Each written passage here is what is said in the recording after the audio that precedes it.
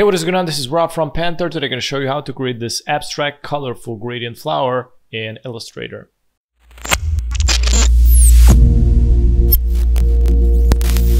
So first thing, we're going to make the gradient so you can understand how to do these effects, and after that we're going to apply it on that flower. I'm going to choose a circle, long click and select the ellipse tool, press and hold Shift plus Alt, scale it up, and I'm going to increase the stroke thickness. So I'm going to go here to the width where the stroke is. I'm going to increase the thickness. And as you can see, the stroke is right now inside. We want this to be in the center. So here is the align stroke. Click on align stroke to center. Okay, so from here, make sure that you're on the fill at the moment. So this is the fill. I'm going to go here to the gradient, click on the gradient and type in here 90 degrees. So I'm going to change up the colors. I'm going to go with an orange and I'm going to make this lighter. Like so. I'm gonna press and hold Alt, drag the circle to the center. As you can see, this way it creates a new copy. I'm gonna double click and do the same process.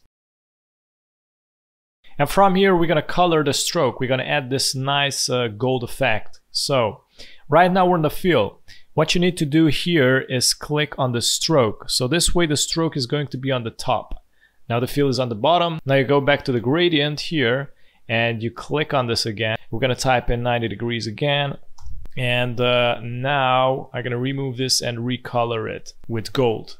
So the gold color is some yellow brownish nuance here and there. So, and as you can see here, I tapped into the orange color. So in order to make it more brown, you're gonna pull this to the green. So if you add more green, it's gonna become more brown.